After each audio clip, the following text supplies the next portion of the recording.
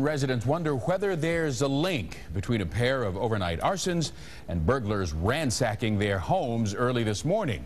Those burglaries happened on Bond Street, not far from the burned vacant homes on Lexington. 9 News reporter Bill Price is covering Northern Kentucky news now live in Covington. Bill? Well, Clyde, as you can see behind me, the arsons pretty much destroyed both these vacant buildings, but I want to show you what really has some of these residents worried.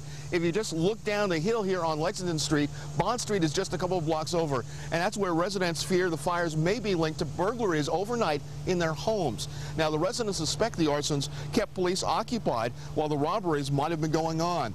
Ransacked homes are a few doors away from one another, and both of the residents work overnight. When she came home this morning, Lois Murphy found furniture overturned and her home looted. Robbers broke into a second home through an attic, and there they stole items from shelves and dresser drawers. And my house was just, the whole living room's destroyed, the couch, the love seat, everything's flipped over, everything's knocked off the walls, everything's busted. And I had a chainsaw and a weed cutter and 2 lanterns taken from downstairs, plus my medication was taken.